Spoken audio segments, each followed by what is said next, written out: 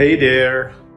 I got asked by a friend how I would start to invest in cryptocurrencies and how I would invest 1,000 euros or US dollars if I want to get started.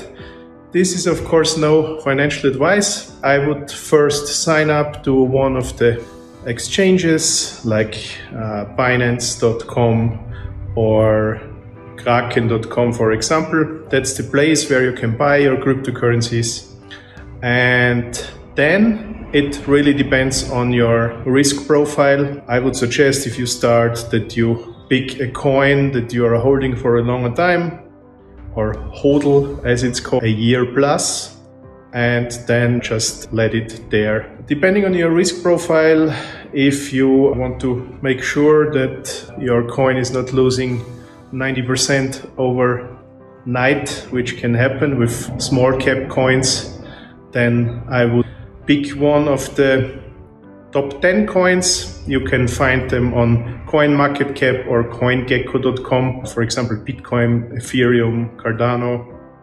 They can make 2 to 3x gains. If you have a little bit higher risk profile, I would go for a little bit small market cap coins like Mina or Phantom, which easily can make 10x in the next years.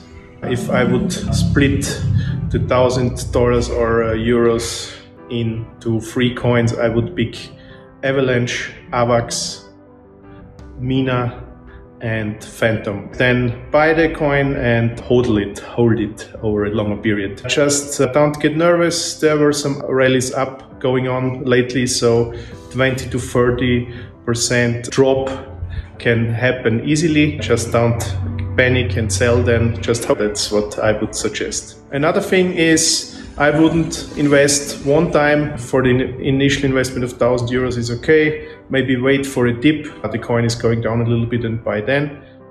But in general, I would suggest to try to dollar cost average into the coins. This means invest every time period you decide to invest a little amount of money, like for example every month 100 euros into your favorite coin, and since you're investing a little bit every month, you're getting the average price of the coin and lower the risk that you buy really high at the top and put your whole money in at the top.